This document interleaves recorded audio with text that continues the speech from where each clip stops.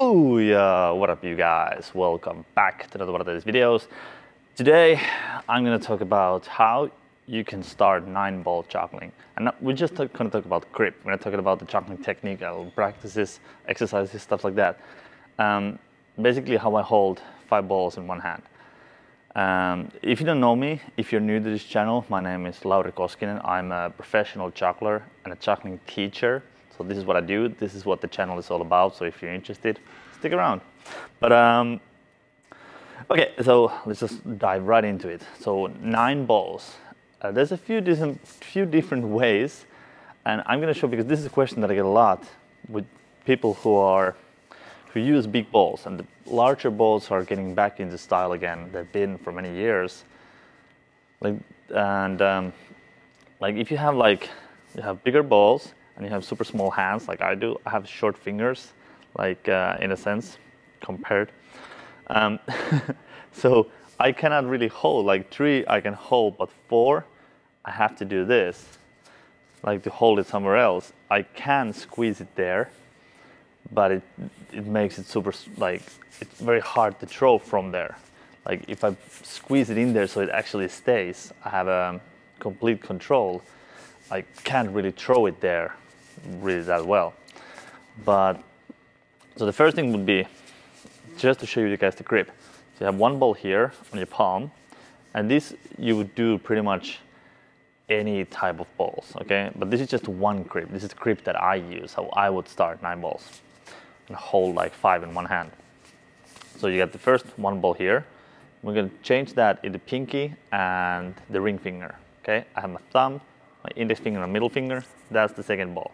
So this is the grip for 2 balls.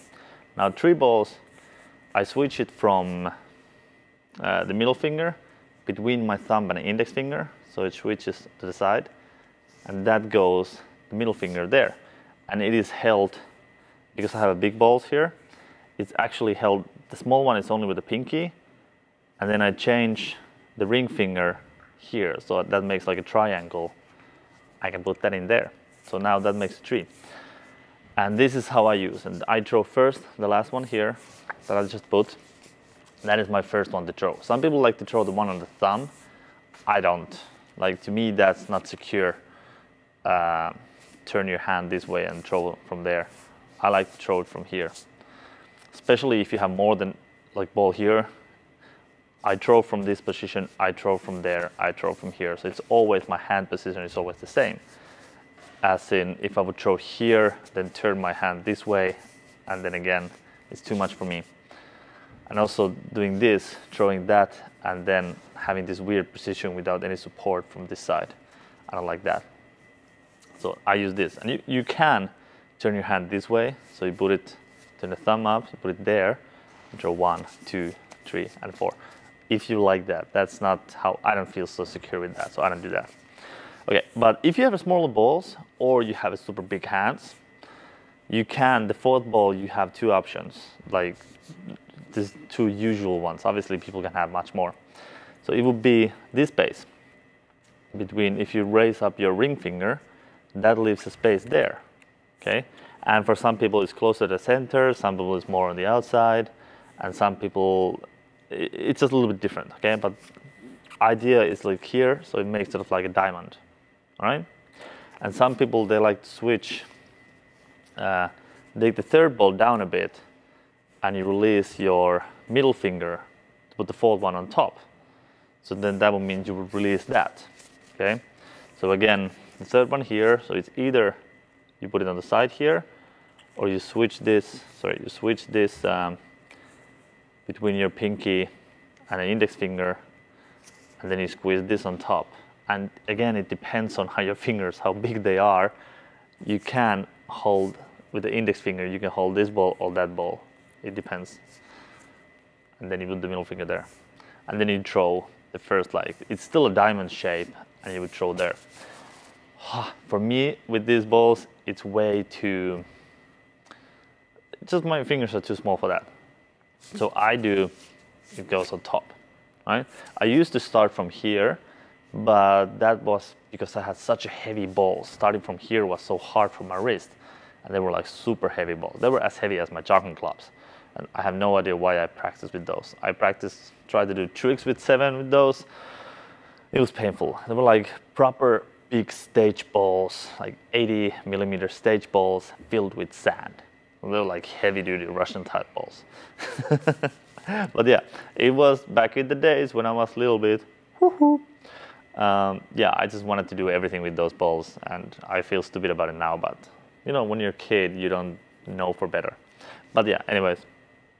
Yeah, so I use this grip now, because now I have lighter balls, I can put it here, and it's much more secure, especially catching, because there's 3 spots, it sort of like makes a nest for that. So this is the 3rd. So what if I can only hold 4 like this? How do I add the 5th ball? Because if you can hold 4, and you can release 4, you can put the 5th one on top, okay?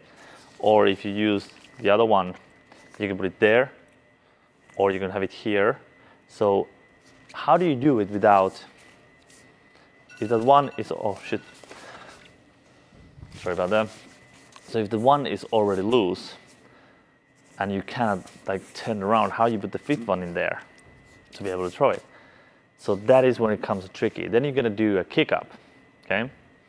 So it means you would have the one on the floor on your foot, and you do like a high kick up, and you can start from there.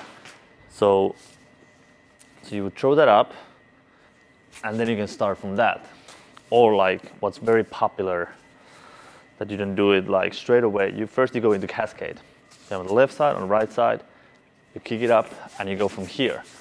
And then you start the 9. Now that takes a little bit of practice to learn the cascade, but once you learn it, it becomes quite easy. But this is a technique for light balls, okay? I think it's for lighter balls that you can use that technique. You can also start right away. You don't have to do the cascade. That you just start like this, and then the last ball is a kick up, straight in the hand, and then you throw. With that technique, you have to be really, really fast. So your kick up technique has to be really fast and stable, so you don't have to move your shift your weight and move your body a lot and then come back, because you have 8 balls in the air. If you have to do like this, slow kick up, come back, and then throw, you will lose too much time.